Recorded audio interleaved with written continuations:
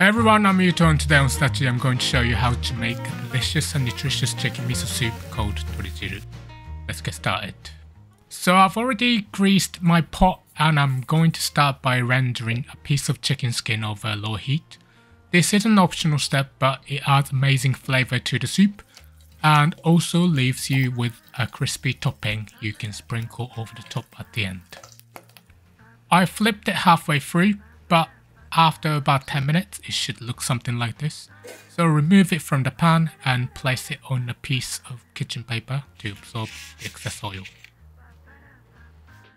Now we're going to add about 300 grams of chicken thigh cut into bite-sized pieces and brown them in the rendered fat.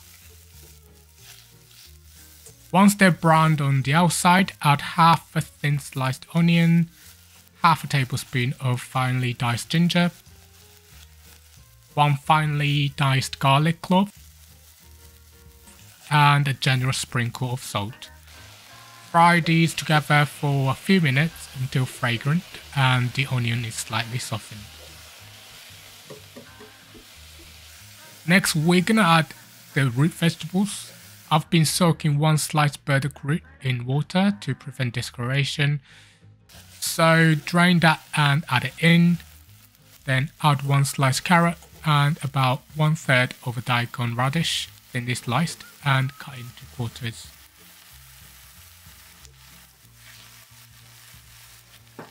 Mix those around and fry for a few minutes so they can absorb some of that chicken flavour. Okay, that looks good. So now I'm adding 1 litre of dashi stock. If you're interested in making your own dashi stock, I also have a video for that on my channel. Next, add some enoki mushrooms and sliced negi, also known as Japanese leeks. Drizzle with a tablespoon of sake and then gently mix. I probably should have used a larger pot here, but it just about fits. Bring the mixture to almost boiling, then lower the heat, cover with a lid and simmer until the root vegetables are softened to your liking. I don't like mine too soft, so for me this takes about 15 minutes. While I'm waiting, I'm just gonna cut the chicken skin into thin strips. This is gonna be the topping, but it also makes a great snack. Okay, let's see how it's coming along. This looks good to me, so I'm just gonna turn off the heat and add 1 teaspoon of soy sauce. Then finally, we're gonna add the miso. I used about 4 tablespoons, but depending on the brand or your preference, you can use more or less. Miso paste doesn't dissolve well, so you need to break it up before you incorporate it into the soup.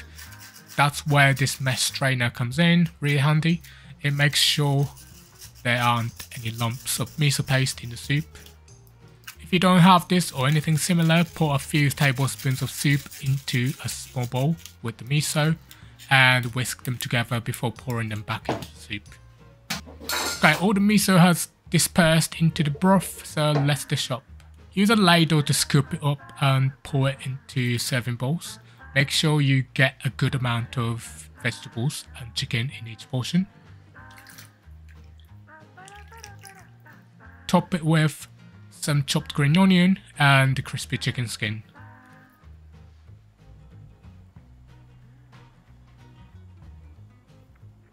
And there you have it, delicious, comforting and nutritious Torijiru with crispy chicken skin topping. I hope you enjoyed this video. If you wish to read the written recipe at your own pace or check out alternative ingredient ideas, you can find them on my blog. The link is displayed on the screen now. Thanks so much for watching and I hope to see you in the next video. Take care.